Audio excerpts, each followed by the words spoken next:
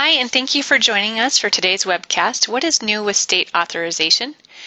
My name is Megan Raymond. I'm the Manager of Programs and Events here at WCET. We have a lot of content to get through, and we're going to hold questions till the end. So if you have any questions, do feel free to enter them into the question box, and we'll answer them as we can. If by chance we don't get through all of the questions today, I'll be sure to pull those out and share them with the presenters and provide written responses back to you, along with a link to the archive and any resources that are shared. You can access today's PowerPoint presentation by clicking on the handout box and downloading that PDF. Also, follow the Twitter feed at hashtag WCET Webcast. Today we'll run through some state updates, talk about the long and winding road of state authorization. Russ will give us a federal update. We'll talk about SARA, and then we'll get to your questions. As mentioned previously, we'll be sure to keep an eye on the question and answer box, and then we'll get to those at the end of the presentation. If there's a lot of questions on the same topic, we'll interject as we need. We have two very experienced and wonderful moderators today. Russ Poulin is the Director of Policy and Analysis here at WCET, and Cheryl Dowd, who many of you know, directs the State Authorization Network here at WCET. So I'd like to go ahead and pass it off to Cheryl. Thank you very much, Megan. We're very excited to start our web series with our first webinar today, What's New with State Authorization. And as you may have seen, we have 2 more webinars scheduled for this summer, and then there will be 3 in the fall.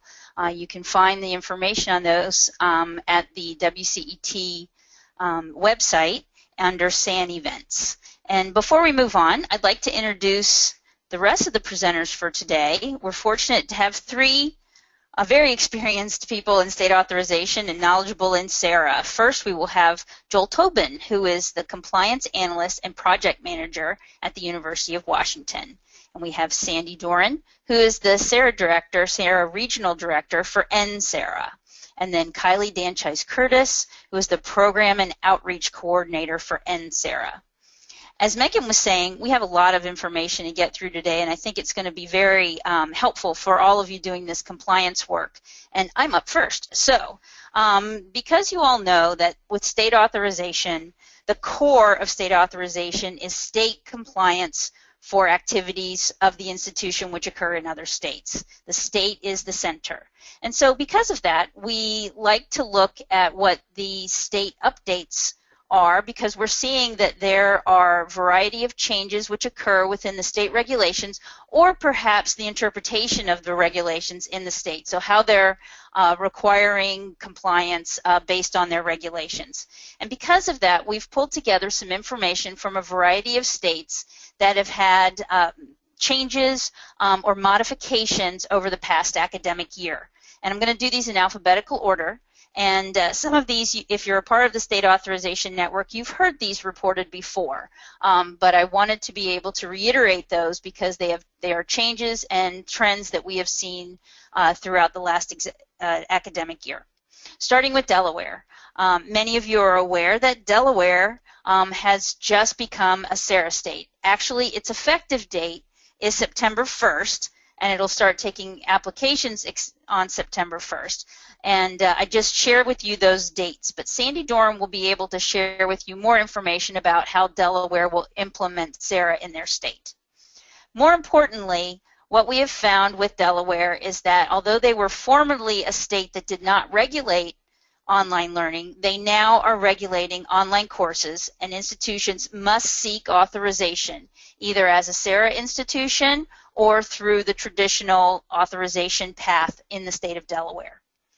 Out-of-state institutions only offering experiential learning but not offering courses or degrees do not need to apply for authorization. This is actually a change as well.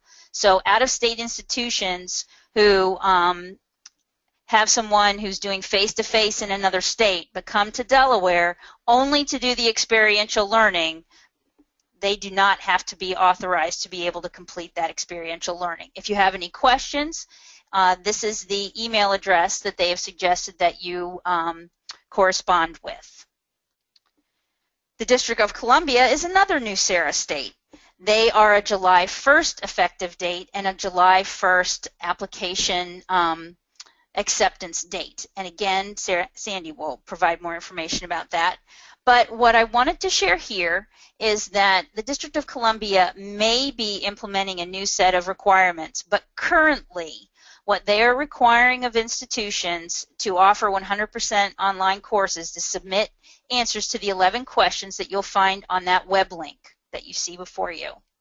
And also, in regard to experiential learning, they ask that you submit an application for conditional exemption. And that application is at the link that is provided there.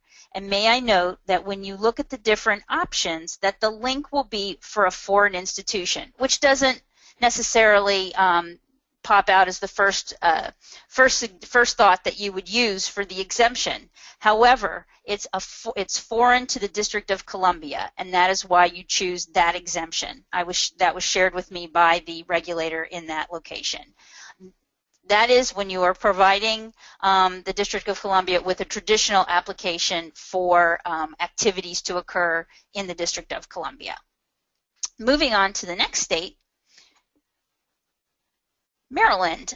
These are not a set of new regulations or new implementations, but what I wanted to share with you is that we have a number of changes in the hierarchy at the MEC.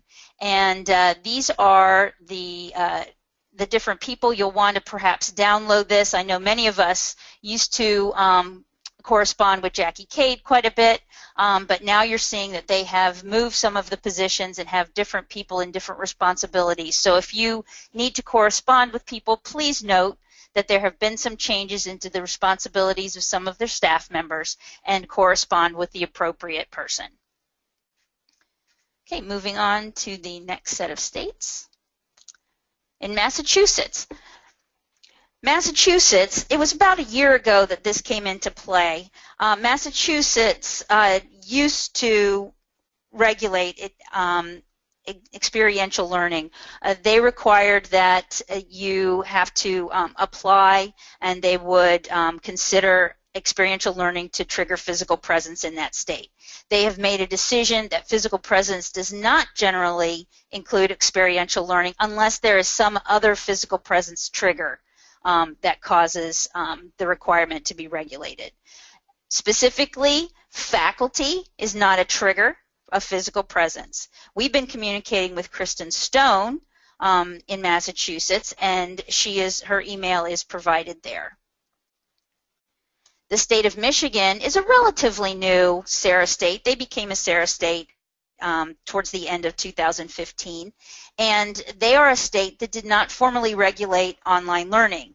They now regulate online learning. So institutions that are not SARA institutions must seek authorization if they are offering online courses to students in the state of Michigan. However, experiential learning, faculty teaching from an outer state, and advertising are not deemed activities that require authorization. The materials for Michigan can be found at the link below, and you'll also see that the Forms and Publications link are provided on this slide as well. Moving to the next. North Carolina is a new SARA state.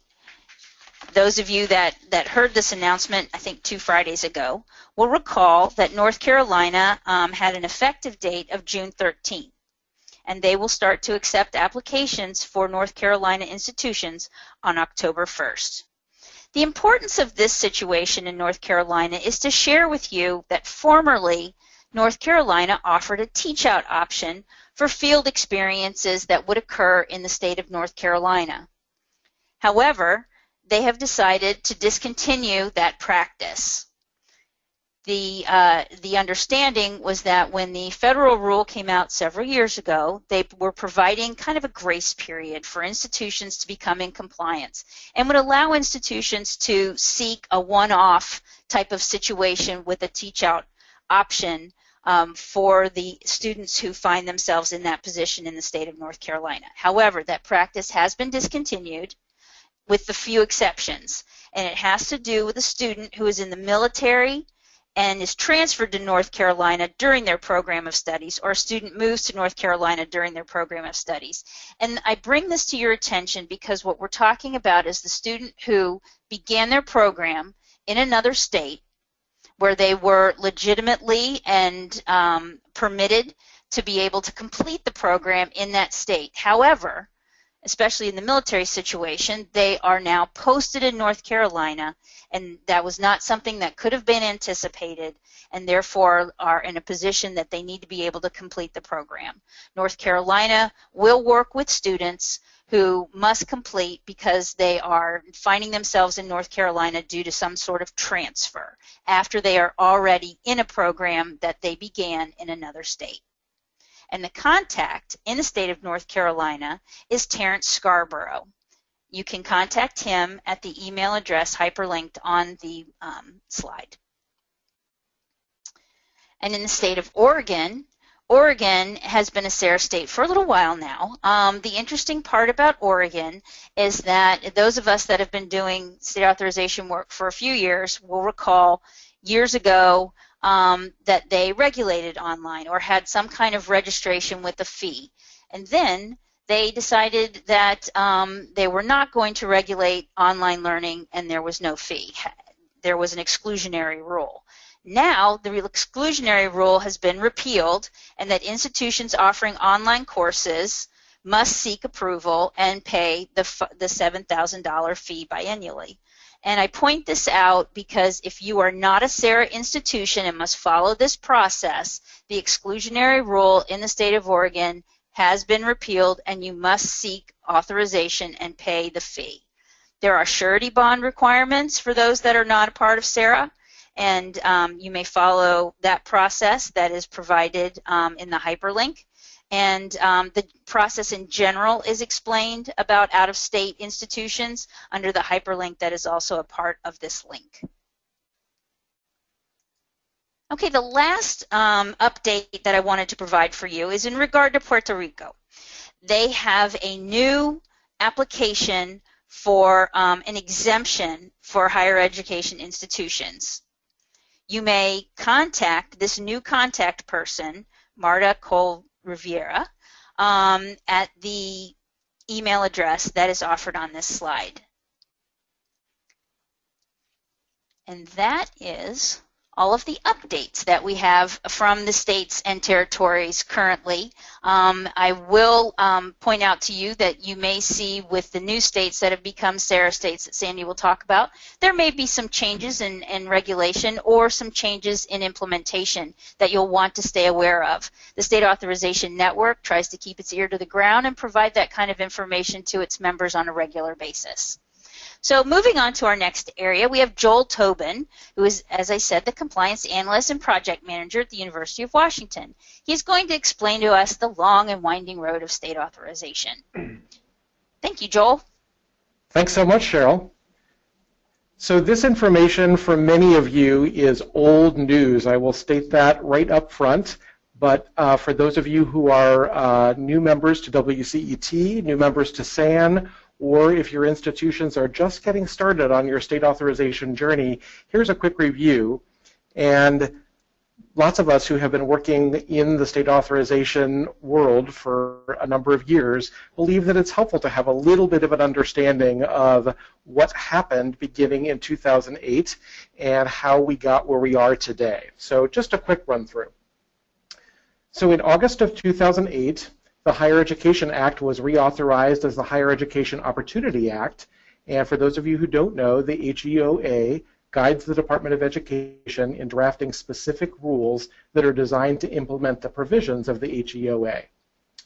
In June 2010, the Department of Education released the original state authorization language for comment as part of its negotiated rulemaking process.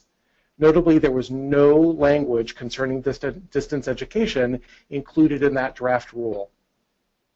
In October 2010, the final wording of the state authorization rule was released, and it included the now infamous language of Section 600.9c that applied to providers of distance education, and it established a very short timeline for compliance with the new regulation. In January of 2011, litigation over that language and other provisions of the program integrity rules became part of a case called Association of Private Sector Colleges and Universities v. Duncan. Lots of you will probably remember that at that time the Secretary of Education was Arne Duncan. And just in case anybody is following along closely, APSCU is now known as Career Education Colleges and Universities, or CECU. They recently changed their name. Then, in March and April of 2011, the Department of Education published its famous Dear Colleague letters, which provided guidance for institutional compliance and, in many ways, muddied the water even further. The deadline for compliance, however, was extended, and lots of institutions breathed a temporary sigh of relief. In July 2011, the U.S. District Court ruled on APSCU versus Duncan and struck down the distant education portion of the state authorization regulation because the Department of Education had failed to follow its own rulemaking processes. It's important to note that this was a procedural error and not a substantive one, and that's the reason the court struck down the state authorization language. In June of 2012, the U.S. Court of Appeals affirmed the lower court's ruling in APSCU versus Duncan, and for all of us who've been working in this area for a number of years, the state authorization regulation 600.9c was essentially effectively dead at that point. In July of 2012, the Department of Education confirmed that it would no longer seek to enforce state authorization requirements for providers of distance education through another Dear Colleague letter. And significantly, in August 2013, something really big, really important, and really exciting happened, and that was the launch of the National Council for State Authorization Reciprocity Agreements, or NC-SARA. In June 2014, about a year later, another negotiated rulemaking committee had been established, and it failed to reach consensus on language for a new state authorization regulation for providers of distance or online ed. The Department of Education announced shortly thereafter that it would pause, quote unquote, any further efforts at regulation. So, fast forward to just this month, June of 2016. As of now, you're going to hear more about this from Sandy and Kylie going just ahead, and you heard a bit from Cheryl just now. 40 states plus Washington, D.C. are now approved to operate under SARA, which is really, really exciting. And then, guess what? In June 2016, the Department of Education submitted a new state authorization rule to the Office of Management and Budget, which is the beginning of the rolling of the procedural ball, which will potentially wind up with the implementation of a new state authorization rule. So, what do we know today? Megan, you can advance to the next slide when you're ready. Thank you. So what we know today is one key thing, one truth remains. State regulations of colleges and universities have been in place for decades, and institutions should seek proper approval in any state where students are being served. This is not new. And the effect of 600.9c was essentially to shine a light on the significant number of institutions that were not and had not been in compliance with state laws and regulations. And as a very smart person I know likes to say, once that toothpaste was out of the tube, there was no going back. What we do know is that proactive and diligent management of an institution's compliance obligations has always been a best practice, and that includes all a college or university's compliance obligations.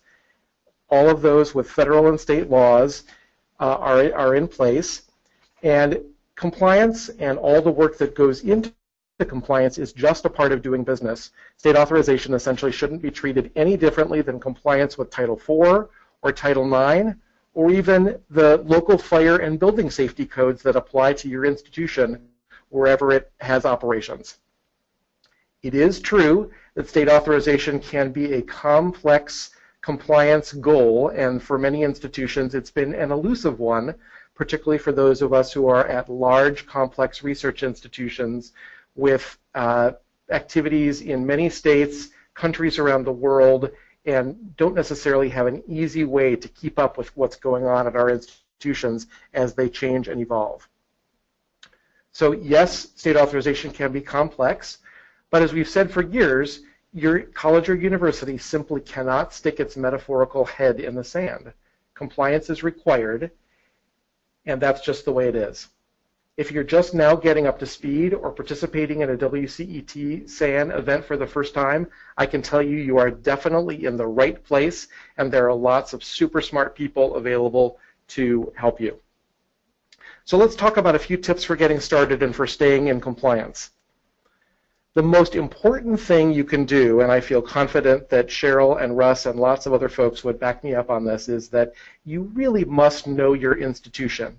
And what that means is that you're out on your campus, you're talking to faculty, you're talking to staff, administrators that work in all the areas of your institution that might have some kind of trigger activity going on with regard to state authorization. So you'll need to talk to folks in academic units about current and planned program activities, not just those things that are happening today, but the things that could be happening down the road that you should be thinking about now before they actually begin to take place and give you any kind of a compliance problem. You should be aware of requirements that attach to, Megan, if you would be so kind, I think we went ahead a slide or two. That's the one. Thank you so much. So as I was saying, you should be aware of requirements that attach to professional and licensure programs. A couple of examples: nursing, health information management, social work, teacher education, and lots of healthcare programs. We don't have time today to discuss this in great detail, but there are lots of intersections with professional and licensure programs with individual state boards in the states where your students are enrolled, and of course there will also be state authorization concerns as well. Be aware of out-of-state internships, practica, field experiences, and their specific needs. Many of your institutions know or will be happy to know that SARA covers some of those kinds of activities, but the rules are very, very specific and don't necessarily cover everything your institution might be doing. You should learn about that and know what could be covered. Very importantly, you should be aware of all the other triggers for physical presence in states outside of your institution's home state, and those can include anything from marketing and advertising to recruiting, third-party agreements or contracts, and employing faculty in other states. One of the most famous phrases of state authorization compliance is, "It depends," and the triggers for physical presence with regard to all those things I just mentioned are unique for each of your institutions, and that's the point, the original point about getting out and talking to people on your campus and finding out what's going on. You can't know all the things you might need to know about those potential triggers unless you're aware of what your institution is going and where its activities are taking place. Another very important thing you want to keep in mind is that a number of accreditors, the Higher Learning Commission is but one example, now ask about state authorization compliance as part of their required documentation. So you can expect that as part of a renewal or an accreditation review, you may find your accreditor asking for information and therefore documentation that shows that your institution holds the proper and requisite state authorization approvals. A proactive determination whether SARA is a good fit for your institution could also be considered a best practice. Since the new rule that we're going to hear more about from Russ coming up in just a few minutes will most likely recognize SARA membership as a compliance option. Depending on what your institution is doing and what its plans are going forward, SARA isn't right for every institution, but with 40 plus states now offering SARA as an option, it's probably a good one for most of those who are listening in on the call today. So two musts that you'll want to keep in mind. As I said before, and I can't say it enough times, you must communicate with all the relevant departments on your campus.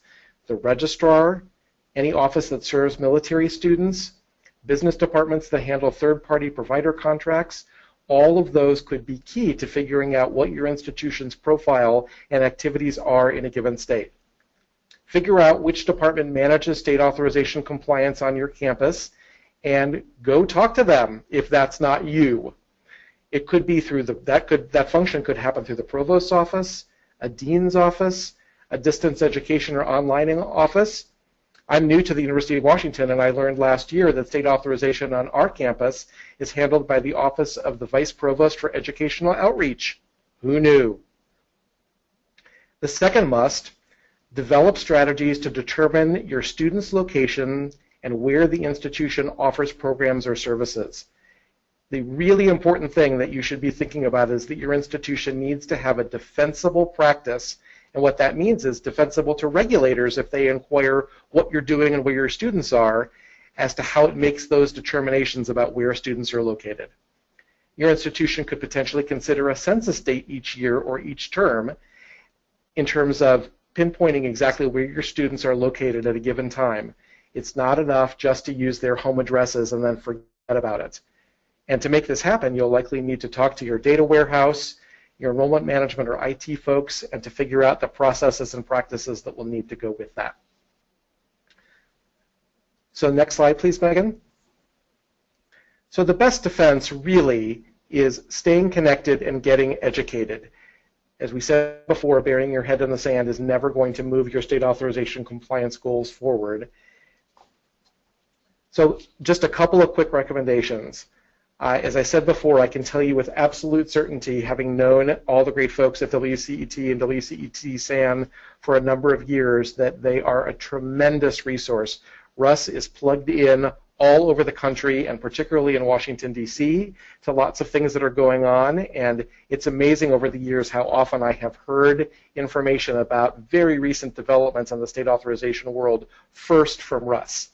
So that's a great thing to do. You should also make a habit of reading the Chronicle when you can, and also Inside Higher Ed. I've been reading Inside Higher Ed every day for the last almost 5 years, and I can't tell you how often I have gotten the tip about something new and important that's coming down the road, and that I could put that on a list of things to do or to be aware of so that I don't forget about it, and that I can stay as in touch and in the know as I can. You also might think about looking at your college or university's newspapers, and even your local paper. I'm amazed at how often I've learned some things about what my institution is doing just by reading the Seattle Times. Another great practice is finding colleagues and friends who are interested in a mutually supportive approach and talking to them on a regular basis. Cheryl likes to refer to these folks as state authorization buddies, and I couldn't have said it better. It's just a really great way to go, because there are folks all around the country who know a lot of things. Some of them know either more or less than you do about particular topics, and it really requires a broad network of folks to keep the information that you need front and center, and to be aware of things as they're changing while your institution has an opportunity to proactively respond and to make sure that you're remaining. You'll need those folks. One of the things that I would definitely recommend to folks is think about a strategy for staying connected and getting education that makes sense for you and for your role at your institution. Not every institution has 1, 2, 3, 4, 5 FTEs who are dealing with state authorization concerns. I've met lots and lots of people over the year who are 0.25 or 0.5 or 0.6 handling state authorization, and they have lots and lots of other responsibilities in their various roles. One great practice I encountered a number of years ago was a person who was brand new to state authorization. I met her at a WCET conference, and she looked like a deer in the headlights. As it happened, she was at a Jesuit institution in California, and she had what was, I believe, truly a brilliant idea, in that she reached out to other Jesuit institutions, particularly those in the West, to find folks on those campuses who knew some things about state authorization and could get her started, since all those institutions have a number of things in common. This would also be a great practice for any of you, whether your institution is large, like mine. We have 45,000 students on 3 campuses in Western Washington, or a small institution that has 5,000 students in just a very limited area, perhaps the Midwest, or has a really tiny campus with maybe 1,000 students, but you have online or distance ed students all over the country. You need to know the folks who are part of an institution that looks like yours. That's the best way to learn. One other thing I'll mention really quickly is in the state of Ohio, a bunch of really smart folks established an organization called the State Authorization Network of Ohio, and SANO has been operating for a number of years now and has been an incredible resource for local folks in Ohio at all different kinds of institutions, ranging from those very large and those very small and unique. And that's been a great resource for all of those folks, and I encourage anyone in a state where you would find that worthwhile to do something similar. Finally, attend as many conferences as you can, particularly anything that's put on by WCET, and networking events. Those are great places to talk to folks who are actively engaged in doing state authorization compliance and other kinds of compliance as well. Get trained at a SAN event. Talk to folks who know what they're doing and learn from them in any way you can, because there will be amazing opportunities to adopt some of those same practices in ways that work best for your institution. Thank you so much for your time today. I want to thank my colleague here at the University of Washington, John Hogel, for his support in putting together my presentation, and I'll turn everything over to Russ. Excellent. Thank you so much, Joel. I'm so glad to have you with us today. And thank you, everyone. And now that Joel said good things about all the things that I know, I'm going to go on for a bit about all the things that I don't know. Let's move to the next slide, because we're going to talk about these federal regulations coming back there. And on this, you can see just a very quick version of what Joel just went through with his long and winding road that he had there. But really, we're at the point where the Department of Education looks like they're planning to bring back the federal regulation. I've not talked to anyone in the higher ed community who's been contacted by them in the last year, by the department in the last year about this. And so many of us were surprised that they were doing this. We're thinking that they're likely to issue the regulation for comment in the next few weeks, and that the comment period will probably be fairly short because they're trying to, my guess is they're trying to make a deadline of getting the regulation out by October 30th. If they don't do it by October 30th this year, they have to wait till October 30th next year.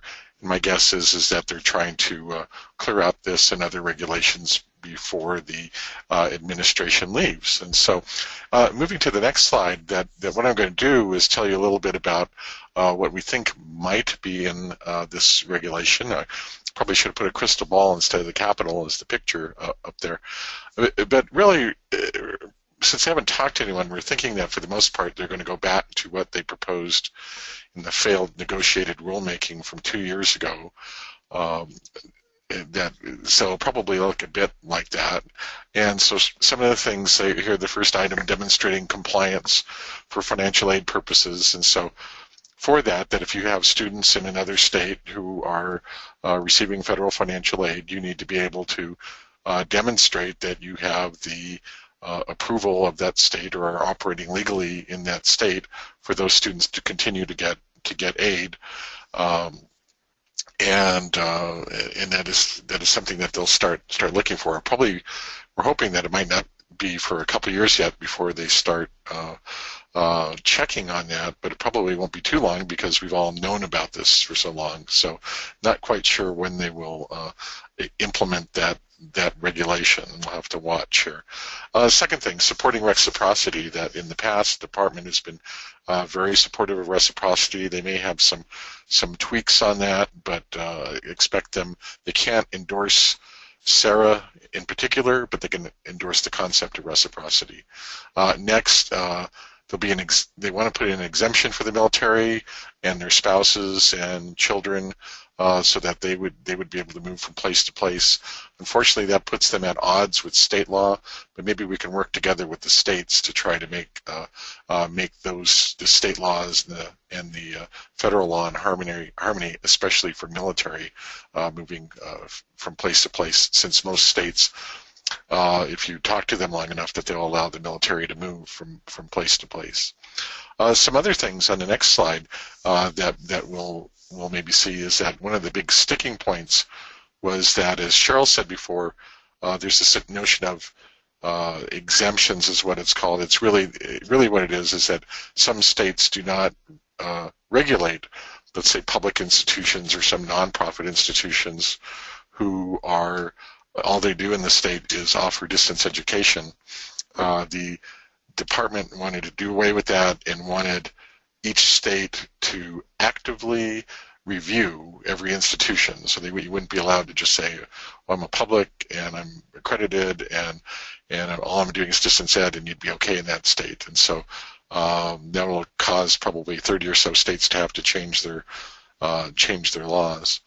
And then probably one of the most controversial, I think, will be this one that, well, I support the notion this is about programs that lead to licensure, so like nursing or teacher education or medical technology or any of a host of health career areas, that in those programs that you have to notify students in advance about whether you meet the academic requirements, your program meets the academic requirements in the state in which the student is located. And that's kind of a difficult thing for some programs in some areas, and some states don't respond to you.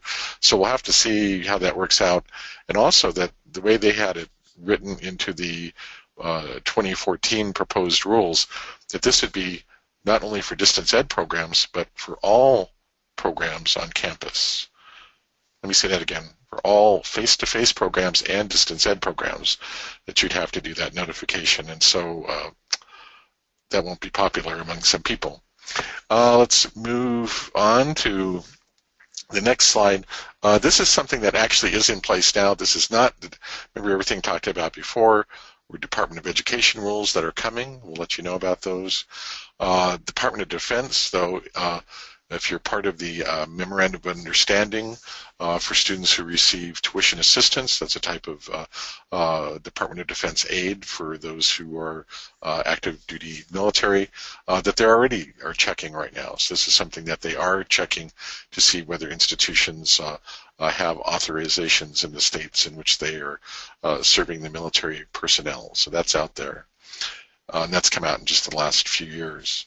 On the next slide, just some last words for me about what you should be doing. How do you move forward? And I'll be writing some more about this. But here's the time to start thinking about that first one. And what I mean by that is that if you've known that there's some state where you consistently have 30 students, or you're doing something at a face, and you just haven't bothered to get the approvals over there, you may want to start thinking about those and what you're going to do about that, and whether you'll be covered by SARA or whether or not, or whether you need additional approvals because you go beyond what SARA allows in the state. And so start thinking about any places where you might have vulnerabilities, and then thinking about a plan about how you'd move forward. And then start informing your leadership, whether it be your bosses, provost, legal counsel, those people about that will give them the heads up that this may be coming, that this federal regulations may be coming, and there'd be some changes there.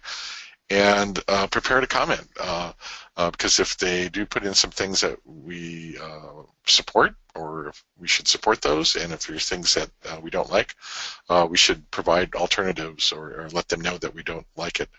And if they are trying to make that October deadline, my guess is that I wouldn't be surprised to see only 30 days for a comment period, and so we need to be prepared for that. And then also I will, as quickly as I can, try to provide on our blog some ways in which you can how you can comment, and some things you might want to say if you do comment. You can comment as an institution, or you can comment individually outside of your institution. You can do that both ways.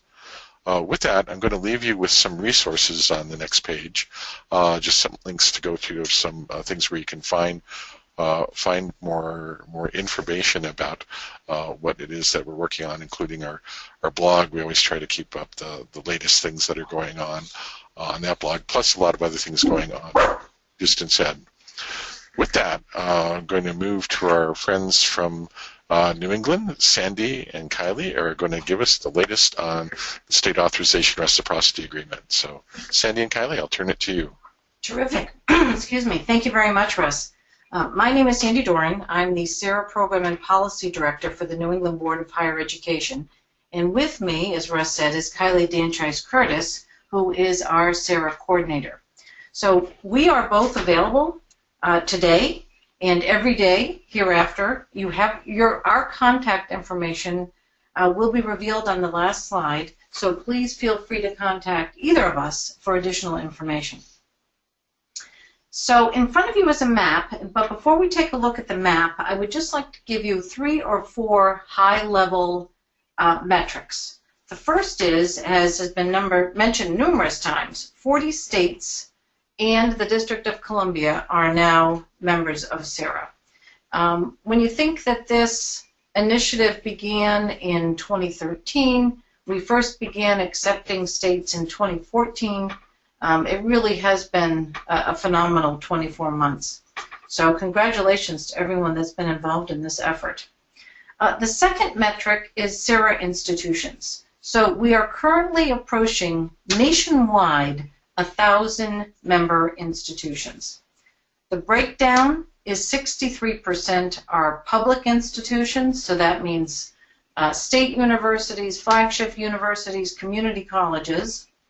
32% are independent nonprofits.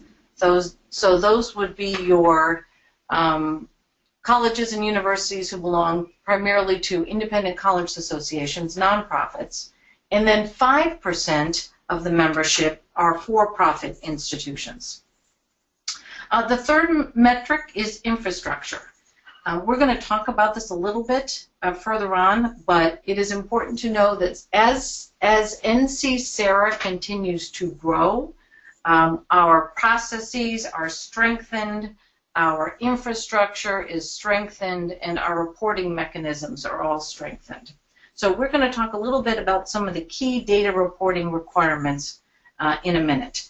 And then the fourth note, the fourth high-level metric, is that by the end of this year, by the end of 2016, only a handful of states will be non-SARA states. So if you are an institution in one of these non-SARA states, then you will need to continue to go through the state authorization process, as well as SARA, as you've heard, just doesn't address certain issues. For example, licensure. Teacher ed certification, things of that nature. All of that will still need to receive authorization from individual states, but the general distance education, online education that SARA seeks to cover will be covered by SARA. So looking at this great map in front of us, what I'm going to do is, the approach for today will be to address those states, those 10 states, that essentially are not SARA members. So Wisconsin and Utah have already submitted their applications, and those will be heard by their compacts and their regional steering committees over the next 60 to 90 days. Pennsylvania and Kentucky are also on the verge of submitting their applications, and those will be heard this fall. States that are preparing applications, and we believe will have submitted their applications by the end of this calendar year and be heard by their regional steering committees, will be Connecticut, New Jersey, and we also have a high degree of confidence in New York. New York passed legislation last August. The governor signed it, and since then they've been working diligently through their regulatory process to provide a vehicle for SARA institutions to submit their applications. So that will all take place this fall. The 3 states that are still in discussion amongst themselves and debating the best route and trying to find the best mechanisms for moving forward are California, Florida, and Massachusetts. Megan, the next slide, please. So what's ahead for SARA? We've got several big initiatives underway. The complaint and enrollment reporting process is underway now, and there will be some global results, some trends, as well as individual enrollment reports that will be available. And all of this information will be published on the NC SARA website. So it is really important that that website be checked periodically, because all the information that I'm sharing with you today also will be recorded on that website. We are going to continue to add states and institutions, as I mentioned, and importantly, SARA has earned from the IRS a tax-exempt 501c3 status. And again, what this means is it just strengthens the organization from an internal point of view, allows us to work seamlessly with other funders and other organizations like Lumina, like Gates, like WCET, like the other regional compacts, as well as SHIOs and private institutions. So it was a really important step, not just from a legal perspective, but also from a policy perspective. Next slide.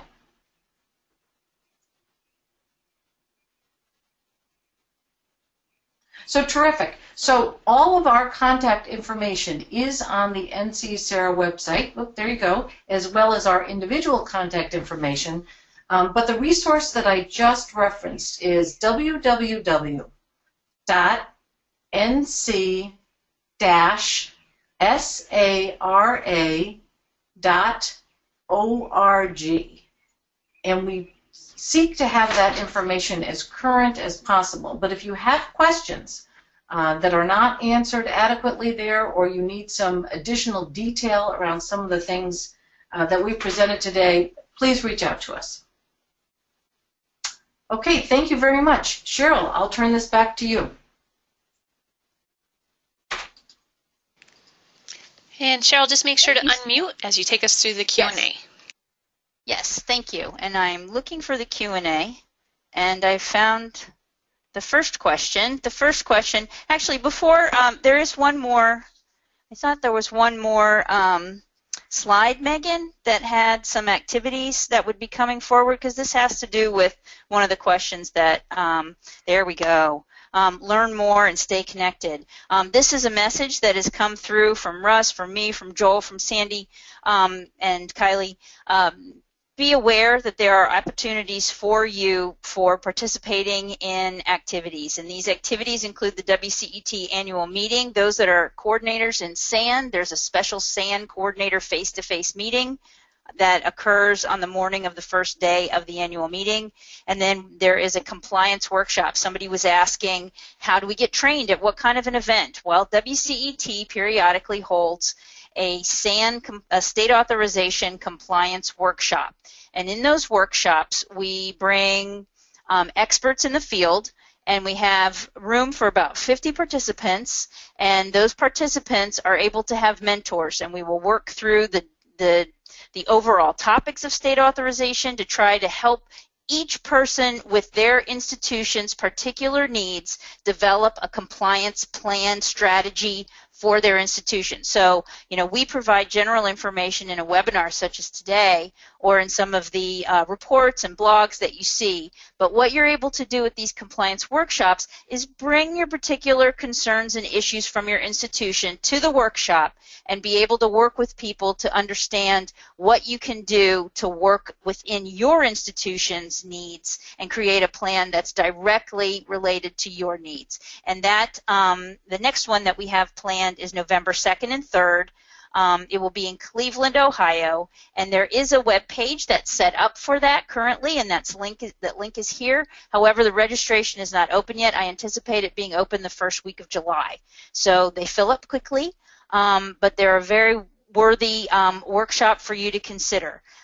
We just completed what we called an advanced topics workshop, and what we did there was the opportunity to provide people from institutions who have a deeper knowledge of state authorization, who want to dig deeper into a topic area. And they came to this so that we could really grasp, in this case it was SARA implementation and also about professional licensure.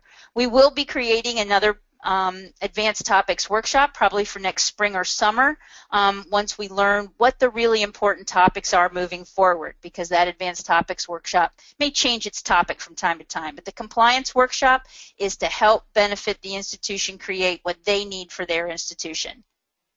Okay. Megan, could you show me where I could find the other questions? Sure, there's a question pane and you might just need to expand it. Barb Zirkin did have a couple questions, starting with really rudimentary question about state authorization, and does this mean that only online programs must seek specific authorization? So I think that's a great question that probably many people had. That's a great question. This kind of situation has to do with all activities of an institution that occur in another state. There were a lot of folks that thought that this was only about online learning when this came into play several years ago. However, I must make sure that we underscore the idea that this has to do with activities that occur in a state separate from the state of the institution. And that is where the institution must determine what the compliance requirements are to allow that activity to occur in another state. We're talking about activities such as marketing, recruiting, faculty who teach a course from another state, online learning, of course. And when I say experiential learning, I'm talking about field experiences, internships, you know, the generalized term for that. I know there are different definitions, but what we're talking about is a physical experience of a person in another state. So an internship, a clinical, things of that sort. And what Russ pointed out is this has to do not only with online programs that may have recruiting or marketing or experiential learning. This has to do with face-to-face as well. Great. And then there were several questions about SARA, and I don't know if if Sandy wants to take that question, but the question was, if we are a SARA institution, do these state authorization regulations affect us? I think it depends on the program. So, for example, specific state regulations that relate to either licensure or teacher education or things of that nature will affect you regardless of whether your institution is a SARA institution or not. Cheryl, do you want to expand on that? Well, that is true. Yes, that is the situation, and you would want to review that as well. But what I also would encourage you to do is stay aware of what activities your institution is doing, because you're going to have to explain to your institution why you would want to remain a member of SARA, and that would be only for the higher ed education requirements. When you, as Sandy points out, if you have situations where you need to supply a registration with the Secretary of State, that is outside the higher ed agency requirements. If there is a requirement for licensing types of approvals, then you're going to have to go to the licensing board. So there are things that are separate from what the higher ed board requires. And for example, when I gave the updates in regard to the states, those are for the folks that have to follow the compliance requirements in those states because they are not SARA members. Under SARA, then they have a uniform set of standards. But if they are a non-SARA institution, then they must comply with the traditional requirements of that state. Does that answer the question? Let me add something. This is Russ. Let me add one thing to that, too. Then we haven't mentioned face-to-face activities in a state. If you start doing substantial face-to-face activities, you suddenly find that you have one of your colleges within your university is providing a degree program in another state, and they've rented a Marriott or something to do this. That is now outside of SARA, and you'll need to worry about authorization. Thank you, Russ. That's a good point. Okay, moving on, and I just want to address the audience with two quick things. If you're wondering where the handouts are, there's a handout pane.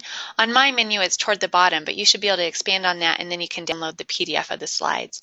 I'll also be sending the slides out along with a link to this recording. So if you need to duck out at the top of the hour, do know that we'll continue to record and we'll send the recording out to you as soon as it's available, usually by the end of the week.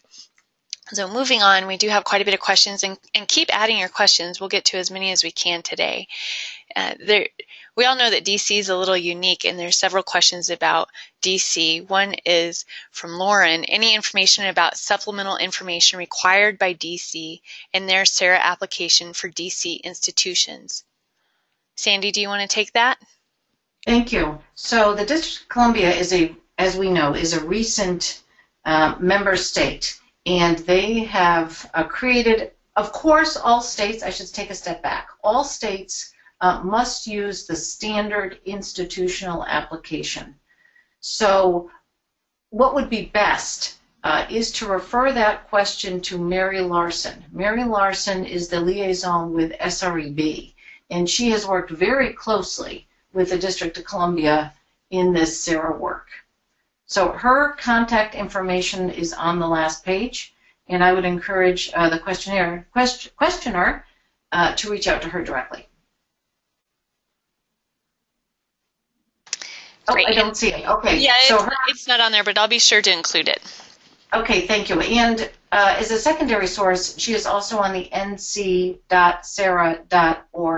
website. So she would have the most current information. Great. And I'm just going to keep going in order here. What is the effective date of North Carolina's decision not to allow teach-outs? Oh, the effective date was last summer. What they told us last summer when we inquired was that they would permit people who had already received approvals to complete the approval they had received, but that they were not providing any more approvals for teach-out unless it was the special circumstance that I had already mentioned. So they are not providing any new approvals for the teach-out unless they meet those certain criteria that I discussed. Great. Well, and it looks like quite a few of these questions are getting written responses too, which is great. Helps us get responses to as many as we can. There is a question, has Kentucky's governor signed the legislation? I'm assuming that's in regards to SARA. Yes, the answer is yes. And in fact, Kentucky is on the verge of submitting their application, which we believe will be heard in October by the SREB regional compact. So the legislation has been signed and is in effect. Well, that's great news. And what's the status of Puerto Rico joining SARA? Puerto Rico, that's a great question because our colleagues are in Puerto Rico as we speak, talking with the department there. There are several states and territories which are currently not affiliated with a compact. New York, New Jersey, Pennsylvania has signed an affiliation agreement with SREB and is preparing their application, so they have affiliated. And Puerto Rico is considering affiliating with SREB, and that's why my colleagues are there today. So we will have more information on that progress in probably 60 days. Great, and they can just follow up with you, Sandy, for more. Absolutely. May I also offer that the NC SARA website is a wealth of information. There is actually a chart that when you go to the main page of the NC SARA website, there is a hyperlink to a chart that shows states that have had legislation already passed. It has a column, states that have submitted their application to SARA, and also the dates of the effective dates of those states when they became members of SARA. Right. Thank you very much for that, Cheryl. That's an important resource. Okay, Joel, I hope you're still with us. This is a question for you from Nikki. Could you give an example or examples of third-party contracts that would need to be considered? Oh, that's a terrific question, Megan. You bet. I'm happy to take that. So we're all aware these days that there are all kinds of services and administrative functions that your department may choose to work through a third party to do. And to the questioner, one example might be is that there might be some kind of a third party in a state other than the one where your institution is located that is coordinating and handling all of the details of a summer field experience for, let's say 15 students are going to travel to another state to participate in a 6-week field experience. And the field experience alone could in fact be a trigger, depending on what is involved with that. But if your institution is going to work through that third-party entity for all of the logistical details of getting that trip set up And let's say that that is going to be something that happens on an annual basis, or maybe even a number of times annually, that a group of 10, 12, 15 students will be traveling to that state. Then that's the kind of thing that in some states might in fact function as a trigger for authorization. Even if, let's imagine a scenario where the students are actually in the state for a very short period of time, and depending on some states' regulations, that may not actually be a trigger, the actual education program the students are in, but working with that third-party provider, it might. And I'd, of course, welcome Cheryl and Russ, if you have thoughts on this as well, to jump in. Okay. Hearing none, I'll go ahead and jump to the next question. This is from our friend Jason Piat. Question for Russ. Regarding the concept of the feds possibly not allowing exemptions, wouldn't this be very difficult for the feds to impose on the states, given our long history of the states having say in how they handle things at their local level? Oh boy, that's a good one. That's a really good question, Jason, because they actually can't impose things on the states. What they can do is that they can do backdoor measures in terms of trying to entice the states to try to put in these sorts of measures. And here's where we have a problem with this as well, because let's think about, there was the state authorization regulation for institutions within a state, and some states didn't have the proper complaint processes or didn't have the proper oversight. And even though it took a while, and even that took a while to get those all in place, and some of them still are not, as I found out in the last few weeks. But it's a lot. What the leverage was that institutions within that state would not be eligible for federal financial aid, and so legislators and governors would be very interested in trying to comply to make sure that those institutions got federal financial aid. So it's not a direct imposition. They can't force them to do it, but they're enticing them to do it through aid. Now, the problem with that is that, so let's use a state like, Colorado. Now, what this does is you're trying to get Colorado to change its laws for institutions from outside the state.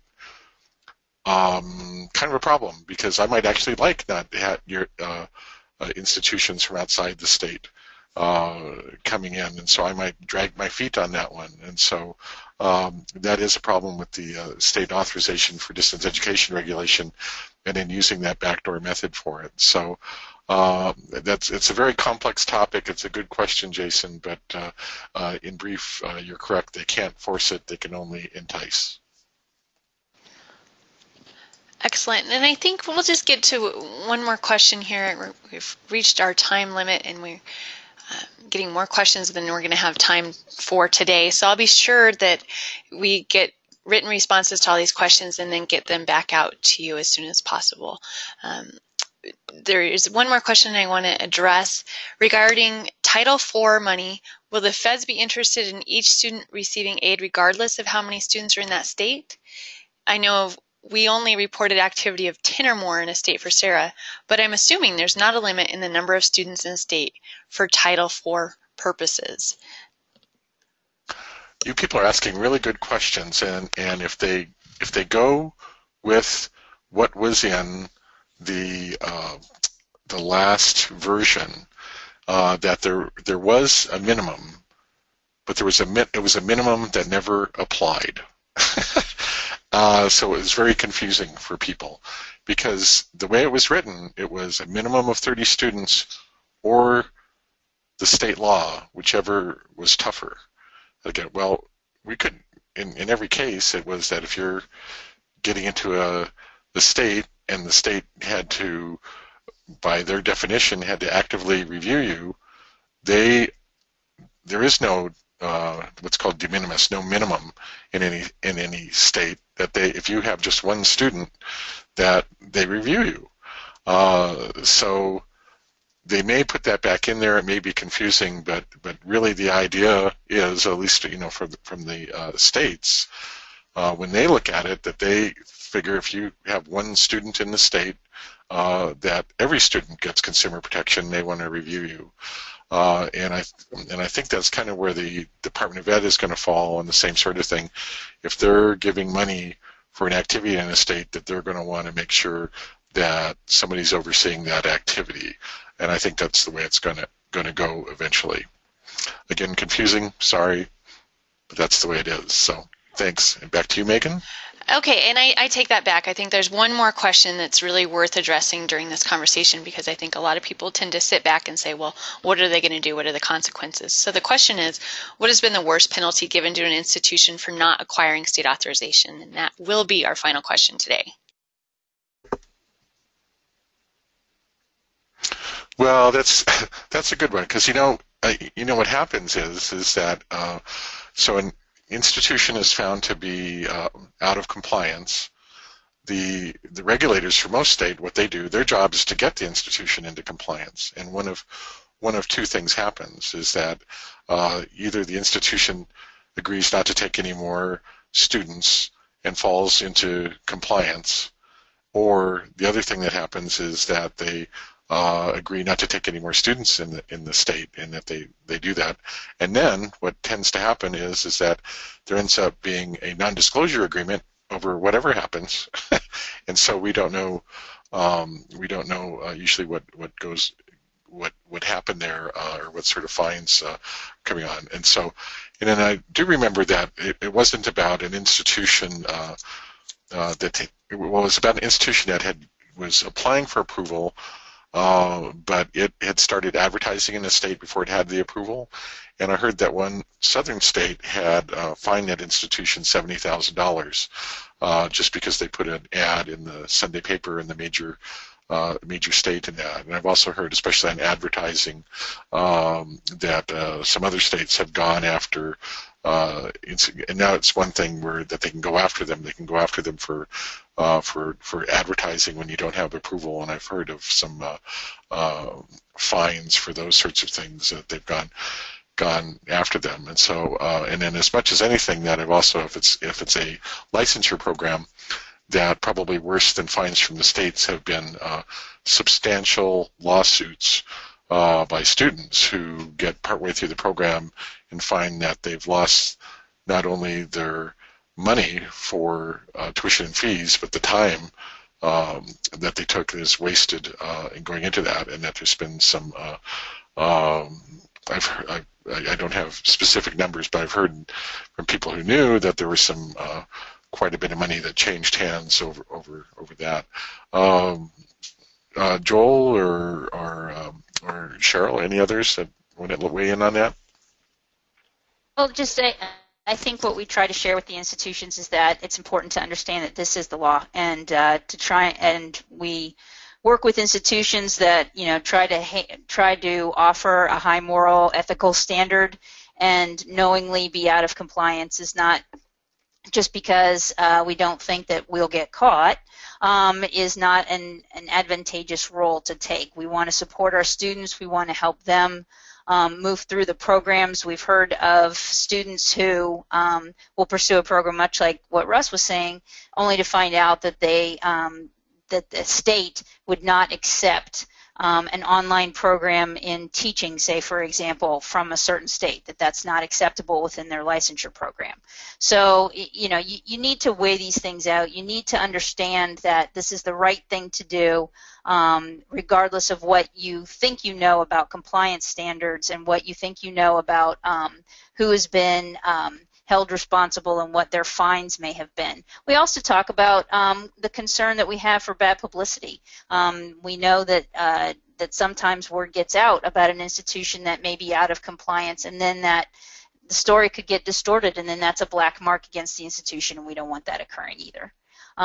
Joel, do you have any other areas that you've heard in terms of compliance failures? No, I think not, Cheryl, but the one thing I think I would add to the terrific remarks from both you and from Russ is that, just for example, I work here at the University of Washington in the Department of Compliance and Risk Services, and compliance is certainly important, but that risk part is also important. And One of the things that I've talked to folks about over the years is that this is a risk, but that it's really hard for any individual or any institution to quantify exactly what that risk looks like.